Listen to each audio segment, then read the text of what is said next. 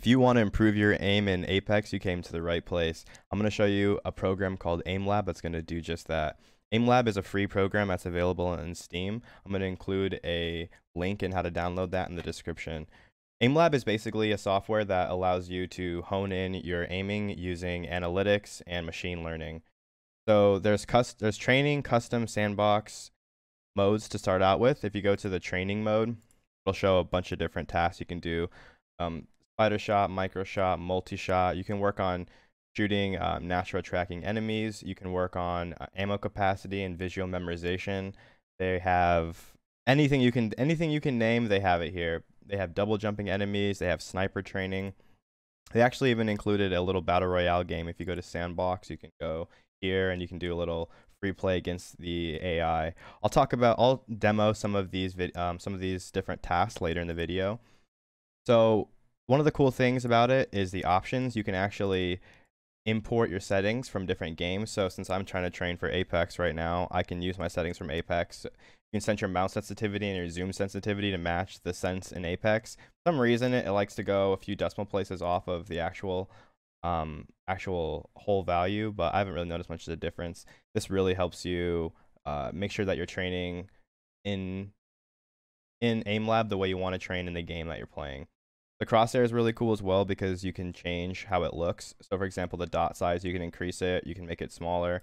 You can actually add a holographic sight element to it if you play with holographic sights. Basically, this game is going to let you fine tune these settings to however you want. The only way you're going to figure it out is going in to, play around with how you want to adjust the settings. Another cool thing that's in this game is you can select different weapons. So they have 9mm pistols, revolvers, all pistols basically from different games that will help you find something that looks similar to the game that you play. There's shotguns, pump and tack. There's ARs. The SCAR looks exactly like the one in Fortnite. Sniper rifles, basically any type of training that you want to do, it's available to do in this program. So we'll go ahead and start with gray box standard, and we'll do micro shot first. Micro shot uses either precision or speed, or ultimate, which is a combination of both. I sped this next clip up a little bit so you could just see what an entire micro shot encounter looks like, so don't think I'm that good, because I'm really not.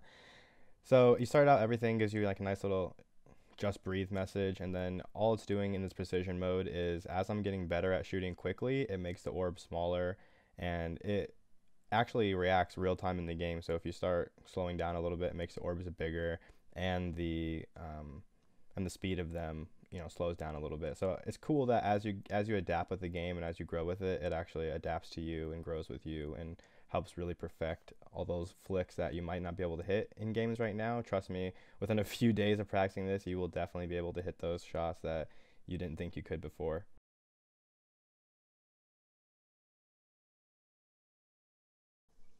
At the end of every match, there's a little results score sheet at the end, and it shows your targets, the kills per second you got, the reaction time, your scores. It gives you performance insights too. It tells you if you should be improving things. Like for example, I have an upper screen weakness in this one, so I should be playing games that use the AI training, which will help me, correct the bias. So as you're playing throughout this game, it allows you to make real-time adjustments and gives you things to improve on. Your stats overall are tracked, and the frequency you play per game or per day are tracked, so you can tell how much you're practicing, and you can see real time how much your stats are increasing. There's a lot of different game modes you can do in this. Like the sandbox has a great variety. So it has a benchmark game where it does six basic skills in a row. It's a single playlist, and then it gives you a benchmark guide for how well you're doing, and you can improve based off that. There's pen to kill, which has 5 bullets, 5 targets. It goes across, so you have to kill the targets. And there's this free play mode that has AI robots in it. It gives you a minute to shoot as many robots as you can. I don't think this is the greatest battle royale tool, but it's definitely something that you can use if you're trying to get better with a gun, or if you're trying to have a more realistic experience while you're playing. And as promised, I decided to throw in just a couple clips of a few different game modes you can do. It's sped up 300%. So as you can see, these game modes are actually very difficult. This is a multi-shot game mode, and it's very hard to keep the pattern of the circles. But as you play it more, you really do start to develop these skills that you didn't think that were possible. Each game mode really gives you good feedback at the end that helps you to make sure that you're playing better and that you're actually taking advantage of the training that you're doing.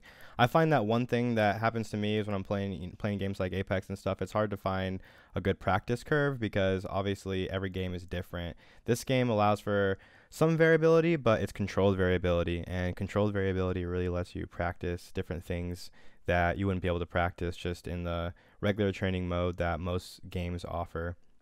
Aimlab has is currently still in its beta period, its testing period, so it's only about 30% done, they say. So this program is going to continue to get better. It's going to continue to help gamers, optimize their performance. I've noticed from just the week that I've been playing that I've been hitting a lot more consistent shots, especially with the wingman. I tried to just use the HCOG Classic now in Apex just because this dot in the center of the screen it's so much easier to hit people. This has just been a quick overview of Aimlab. Feel free to check it out. I hope it helps you as much as it's helped me so far. If you like this video, make sure to like and subscribe, and I will be back with more. Thanks for checking it out.